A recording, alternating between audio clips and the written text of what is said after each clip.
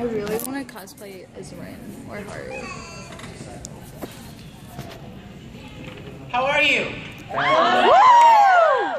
Cool. Like my jacket? Yes! Go free. Yes. Hold on. I have to tell you a story, but I don't want to have to yell, so. Nice case. Yeah. Thank you. Star Trek. Star Trek! I don't think it's working. Blow on it. Blow on it. It's not working. Just for show, maybe? The awkwardness. It's okay, it's okay. It's small enough that I don't think it needs it. Is it on? Are you trying to hit? Just smash it against Winder's head as revenge. Instead of the wrench, use Mike. Oh no. When they get it working, the first thing you'll hear is Darth Vader. I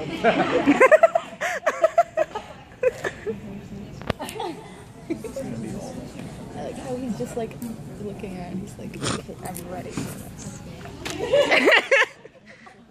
Oh, best start to a panel ever. He's waiting patiently. Da, na, na, Just so you know, I am making noises. It's not on. We're just gonna randomly hear Cowboy something. hat. We're just gonna randomly hear something. Yes, I'm recording this. Yes, awkward beginning of video. But it's epic. Was anybody using this microphone in the previous panel? No. Oh, that's right. Samurai Dan's kind of loud. He has a built-in microphone. Yep. This is awkward. Oh, see if you can get this working for me, please. I'll come and focus. There you go. The mic is green. Hi! Hi. I had to wear this because I promised. Well, I didn't have to. I wanted to. I was at a convention. Where was that? I can't remember. Was it? Yes. It was SakuraCon in Seattle. Great convention. And I was there a month or so ago. It was Easter weekend. And I was at this, I went to eat dinner at this seafood place because that's what you do in Seattle. And I walked by a table of people wearing these jackets. Yes. And I was like, and I went over and said hi to everybody. And I noticed this guy was wearing this jacket. And it's really nice, like it's lined, and it's like a full-on sweat jacket, like a workout jacket. And I said, man, that's really, really nice. I've been looking for a nice one. And every time I go to a convention and they're selling them, they're never big enough. And he said, well, try this one on. And he took it off, and gave it to me, and I put it on. I'm like, oh, it fits. And he was like, it's yours. I'm like, no, no, no, no, no, no. I could never do that. And he was like, no, no, no, I want you to have it. I would be happy for you to have it.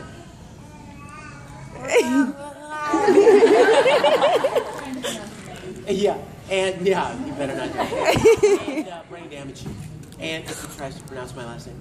And so he said, all I ask is that when you go to a convention, wear it at a panel sometime. And so that's what I'm doing. So I'm very excited. I will also tell you a little secret that we've shot some bonus material for free. Yay! Very, very, very fun bonus material for free that I will not tell you any more about than that because it's awesome, but it's a surprise. So we watch it for that, and I got to wear the jacket in the bonus stuff too, so that was fun. For those of you that are just here because some friend dragged you and you don't know why you're here, or for the parents that may be like, why am I here? My name is Vic Mignogna. It's so easy. Mignogna. Tomorrow in Spanish. Mignogna. I was just in Cancun. What about McDerper? Where all they speak is Spanish. And they got it. They're mañana, like tomorrow. I'm like, yes, you guys know. So mañana, but you can just call me Vic. That's Well, what about the easiest way to McDurper avoid it, is just not say it. Don't give your tongue spasms. It's Italian though, like lasagna, right? Lasagna. The GN, little language lesson here. Yeah. The GN combination in Italian makes the nya sound, like Bologna, lasagna, filet mignon. So if you were in the old country, where my family come from, you would say pasta. No. You would say mignogna. But who wants to say that? Anyway, I'm gonna come down here. I'm so glad you guys are here. This is like my favorite time, my favorite hour and 25 minutes of the convention, because I love to talk with you guys about anything you want to talk about, and share things that I'm working on, and share things that you're interested in. Before we get started, let me tell you that I said this in the opening ceremonies yesterday, but many of you may not have been here. How many today's your birthday? Okay, fair number. I brought a bunch of music CDs and some concert DVDs. That music CD and it's fine. Live-action parody of Full Metal Alchemist called Full Metal Fantasy. Did anyone get one yesterday? Not yet. I got one. I can't afford one. Not yet! Can I have one? Can I have one for free? Right here, right now. What? Can I have one? I will. Can you have one right here, right Yeah. now? No, it's the concert is great. The music is great. It's a live concert. It sounds great. It's got music from Full Metal, D and Angel, Oran High School, DBZ, all theme songs that I've sung, and a lot of original stuff. Great music. But also, it has this little live action parody that we made years ago. Me and some of the other voice actors cosplaying as our characters. It's right there. He can see So it. let your mind run wild with that image for a while, and I'll have those at the table as well. I'm doing autographs right after this, so I'll hope to see you there. Also, you guys, I'm working on a lot of new things. Oh, somebody asked me the other day about ringtones. I put a bunch of ringtones on iTunes. Like you can buy them through your phone. I've got Edward Elric ringtone, Tamaki voicemail, and Ikaku from Bleach, and all kinds of great stuff that you can use to answer your phone, or if somebody calls your phone and they get voicemail. So those are all available. As far as what I'm working on right now, I know somebody's going to be, what are you doing right now? Well, working on Free. Very excited about that. Got a lot of hate about that. What? See any of that? Yeah. No. Well, it's really sad. What is what I started? There are some people out there. It's hard to believe. In fact, He has to do the coffee line for me. I forgot to get him a thing of little instant coffee. I was gonna get him that, but I couldn't afford it. We're trapped. We're trying. sorry? Don't die, Vic. The sound guy disappeared mid-Saturday of the convention, main events. Awesome. Perfect. It's like a horror movie. Okay. Like a horror What are we movie. talking about? Right. You know what, guys? I've been thinking a lot about this, and I talked about it a little bit. If you can even plug in a wired mic, I'll take it, guys. If you can even give me a cabled microphone, I'll take it. Cashew? Cashew? What? Cashew!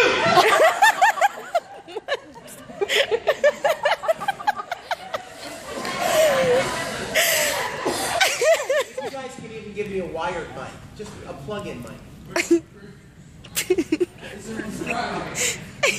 I know what happened. The sound guy sabotaged it and went to Bermuda.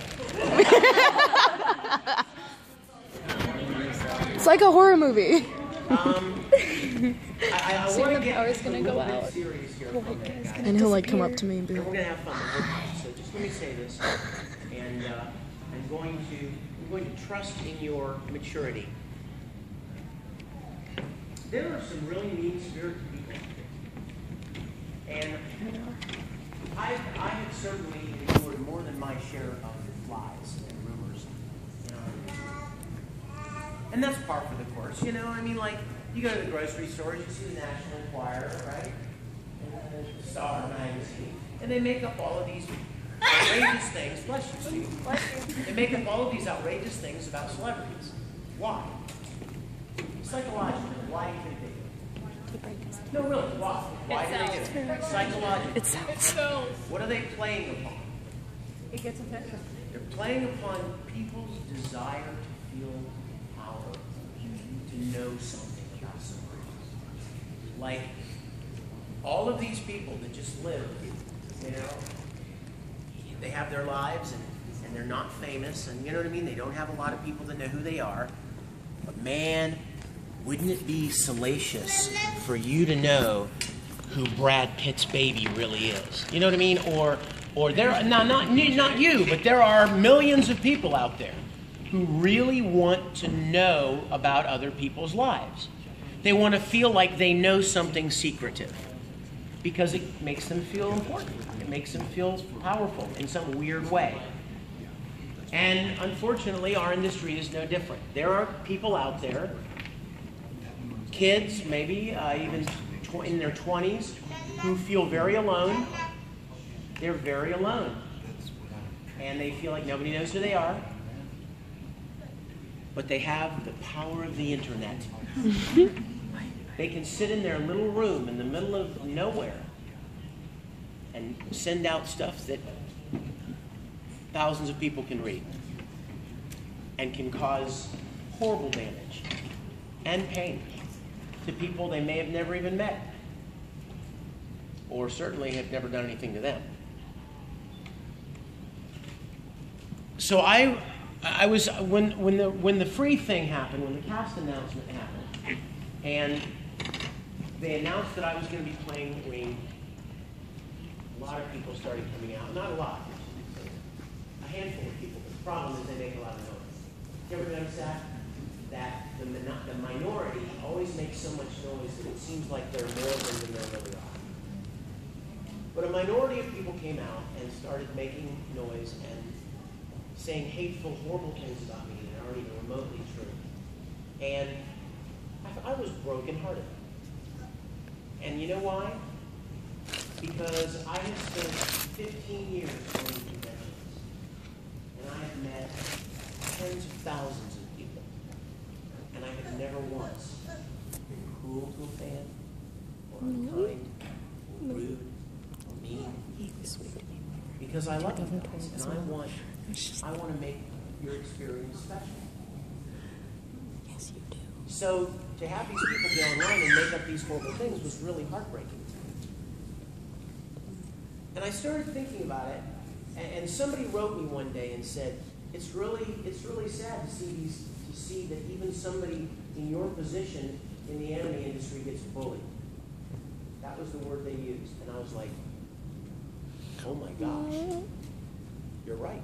That's what it is. But here's where it gets interesting.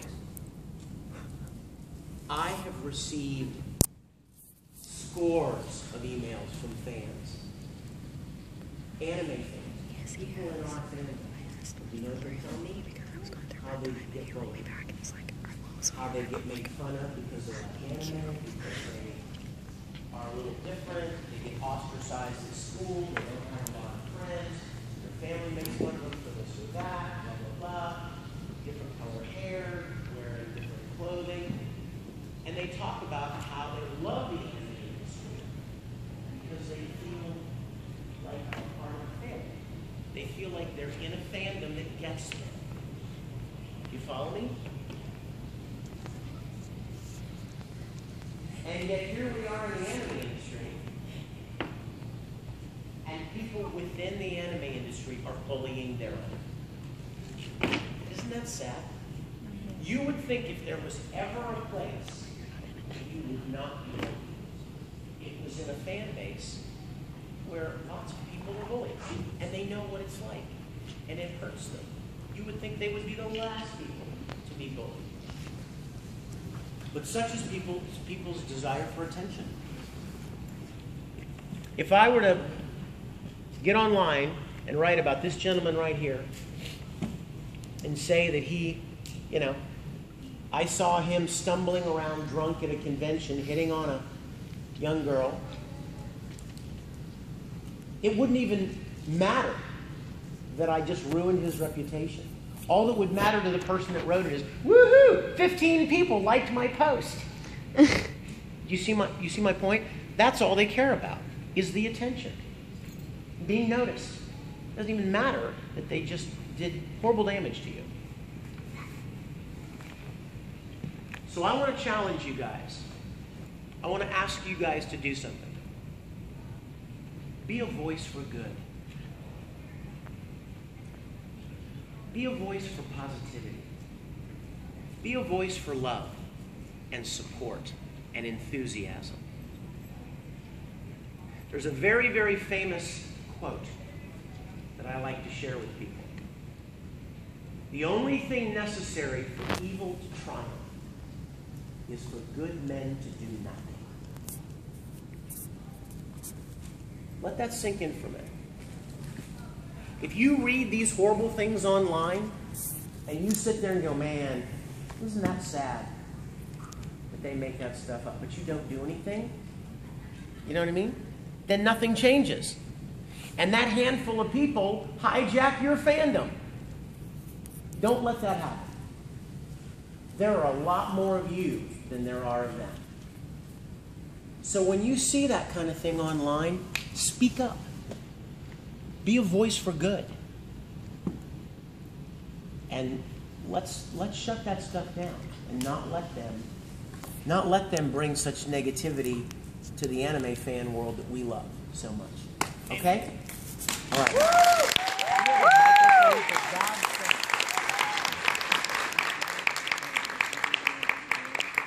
Filming this entire thing in 15 minutes.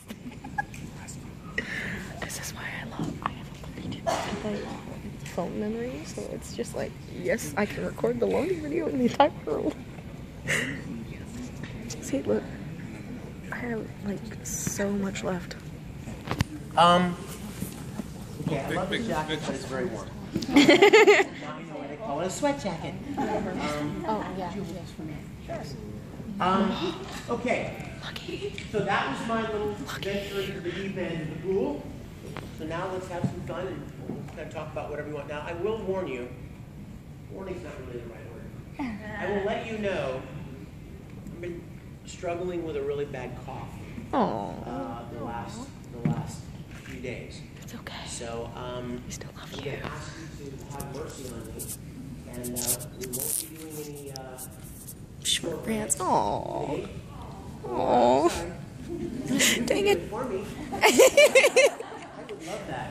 I'll fly you around the country and let you do it. And or Broly, no Kakarot's. You can even hear it. Just Yeah. In fact, what's the lady that's the Japanese singer that's here? The band's Yes. Kaza, but I don't. Last night she said, "Oh, I would love it if you would come and sing a song with me in my concert tomorrow night." And my first thought was, yes, I would love that. And then my second thought was, I'll sound like garbage by tomorrow night, so I don't know if I'll be able to do it. But let's talk about, hold on one second. I wish to apologize for the lack of sound and everything. There seems to be water in the wires coming from the roof. That's why the sound is not working. We have contact. That's all the audio in here, and everything was connected. Did you just unplug it? Did you unplug it all? We've unplugged it. We went ahead and got the staff of the hotel to be like, hey, this is an emergency. Yeah. So I do apologize. we're going to try to get this working. Our sound person is coming back to get this checking. Well, if the stuff's unplugged, then it's not. Then there's no hazard of anything happening with that. Everything should be fine. But that's why we do not have any sound. I do apologize. Which is kind of tough on the voice because you got to project the whole time. So I'm going to try to keep it low. So you guys bear with me, okay? Give me a minute. Thank you, Mike. We will try. Yay! Thank you, Mother Nature. Who's got a question? Yeah. Who was my favorite voice to play? You know, I used to try to be very delicate with that answer. Because I always knew that whoever asked me the question probably had voices on. Right? Sure. If this cute little girl right here says to me, who's your favorite character? What am I guessing she's going to look like? Right? Now, and wouldn't you be jazzed if I say June is my favorite role? See what I'm saying? And because of my, oh my gosh, two in the same row. Because I want you guys to have a great time, because I want to please you, I often wanted to say whatever you thought, whatever you wanted. But then something very impactful happened, and I could no longer be diplomatic. I had to just basically acknowledge that I did have a favorite, and his name is Edward Elric. Woo! Yes. But let me tell you why. I went through the whole first series, and I went through the second series, and when we got to the last scene, the last page of the last moment of Brother. Oh my gosh, no. And I turned that page and stared at the last line of the show. And I realized that in all probability, I will not be playing this character. I mean, not because I wouldn't, but because there probably won't be any more for me. It'd be great if there were, but there's no reason to believe there's going to be right now. So when I realized that that was probably the last line when he gets on the train after talking to Winry, and he kills everyone on the train. No, that doesn't happen. Spoiler alert. Vic told me how Full Metal Brotherhood ended.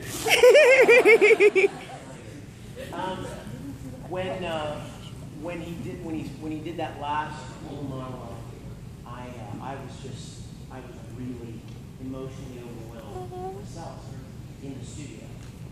And I thought, man, I love this little pipsqueak so much. And I'm going to miss him. I've played him in almost any character I've ever played. So yeah, I would have to say Ed's my favorite. However, Tamaki is a very close second place.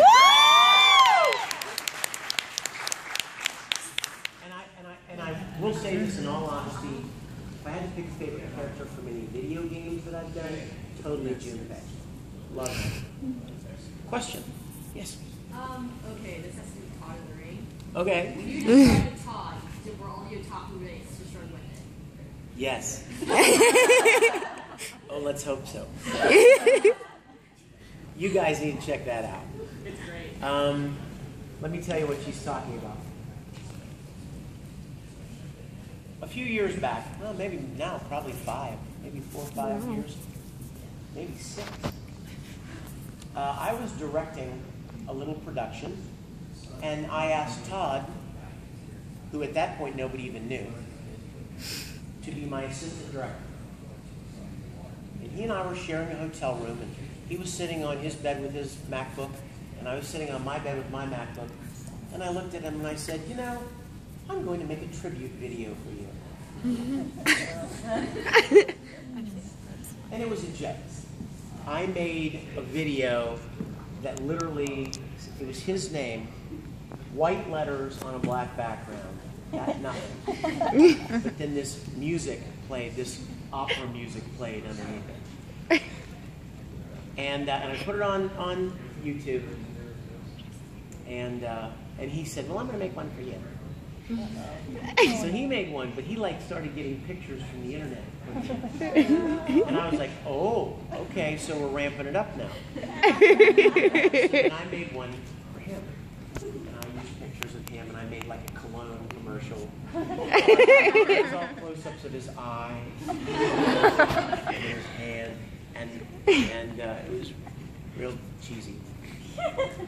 And I thought that was the end of it. And then, of course, he made another one. And this time, he asked some other voice actors to be in it. And I was like, oh, so this is how you want to do it. Hey, Cashew, could you grab me a bottle of water? Thanks. So he made this tribute video with other voice actors. So now he's got real people involved. Oh So I gosh. decided, okay, I'm going to make something that's going to put him down for good. So I made something called Todd Awquard action figure. Oh my god. You see it? Yes. I love it. I I've watched it so many times. The I can't hear what he greatest says over there. action figure in the world, Todd! And it's like it's really funny. Check it out. I had Michael Dorn, who played Warp in Star Trek. He was in the commercial. Richard Hatch, who was in Battlestar Galactica commercial. But I thought, okay, there's no way he's going to touch this. I mean, you can't do any better than this. Can't touch it. But Todd apparently didn't get the memo because he made another one. He made one called CSI Mignogna, where basically he was this investigator who was trying to find out who had kidnapped me. Oh. It turned out to be him. He had kidnapped me so that he could, whatever, steal all the fans or whatever. Well, then I'm like, okay, this has got to end now. And I decided to make the most epic, unparalleled, unable to be rivaled tribute video. And it was called Todd of the Rings. Now, you guys, am I wrong? It's epic. It's like what? It's like a little theatrical film. I had somebody doing the voice of the elfish woman that does the narration. Yeah, sounds just like her, Mary Elizabeth McGlynn, actually. Hey, can you open my bag, Sonny? We made it's crazy. It looks okay, like the action figure, the action figure commercial? I took the action figure and I spray painted in gold. And then I hung it around my neck. I played Frodo. Can you open it for me? And the goal was to take the action figure back to Mount Doom and throw it in. So the power of the top I'm hungry. to be destroyed forever. You guys have to check it out. It's all online. Free to watch. And in fact, on my on the concert DVD, there is a behind the scenes for the making of Todd of the Rings. Yes. Yeah, you can. I will see you at the autograph session. I'll have one. Fun stuff. And Todd, I love Todd to death. We have a fun little rivalry, but it's a friendly rivalry. He is very much the little brother I never had, and sometimes wish I didn't. He's Al in real life. You know what I mean? Those kind. How many of you have younger siblings? They're always kind of like, I'm the hey, youngest. hey, and like, you know what I mean? And I love him to death. I would do anything for him. And he's an extremely talented guy. He beats me out for roles all the time, so I love the guy to death. And I mean, he plays Mr. Spock in my Star Trek series. I'm gonna get the donuts out. Thank you. I love you. Donuts out for me. Get the donuts out. Because I have to get them up. Hide them. Hide them. Those of you that don't know about this, I started a web series about 2 years ago that would I'm gonna put them right here so they don't. And that's the original series of Star Trek. Oh my God, Captain Kirk, Mr. Spock, the original. Captain not Kirk the is J.J. building a Abrams fountain. stuff, Why is he the building a original. fountain? And So we rebuilt all of the Is building sets, itself. Why is and I it building cast a itself? bunch of friends. Chuck Huber, who plays, who you guys, voice actor you know, for a lot of shows. He plays Dr. McCoy, and Todd's in it. And anybody ever watch Mythbusters? Woo! Grant Imahara. Mythbusters. What? What? Oh my god, yes. And I didn't even think so about that. bless you, sweet. A very, very special thing. In the original series, 50 years ago, the man who played Scotty was named James Dewitt. That was his name. Jimmy Dewitt. His son, Chris, is playing his dad's role. Oh my god. Like he's playing Scotty in the series. We have 4 episodes now online. We just released a brand new one 2 weeks ago. We premiered it at Phoenix Comic-Con. Go to StarTrekContinues.com, click on episodes, and check them out. We spared no expense to make them look and feel and sound as much like the original series as possible. Episode 5 is already done, and it's being edited right now, and all the post-production is being done on it, sound design and all of that, and special effects. And it will be released probably in August or September, and then we'll all be going down to the studio to shoot episode 6, probably in October or November.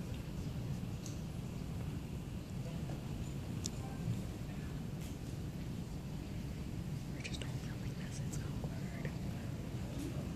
But I don't care, I'm gonna put this entire thing on YouTube.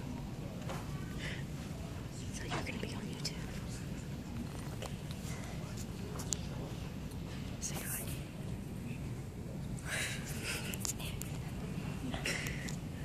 This is so awkward. I'm gonna do the donuts after he's done. I'm gonna be like, hey, I have 2 things. One, I have a present, but I wanted to wait. I tweeted him last night that I have an evil present for tomorrow, for today.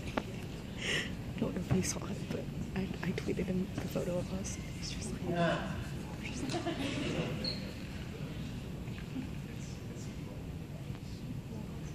Spider-Man Thor. Spider-God. That's what he's called. Spider-God. Yes. Yeah. Sorry about the sound. Unfortunately, we won't have it throughout the panel. Thanks to a bunch of stuff at the hotel and our sound guy disappearing. So later on tonight, I will let everyone in here know when exactly and which panel it'll be.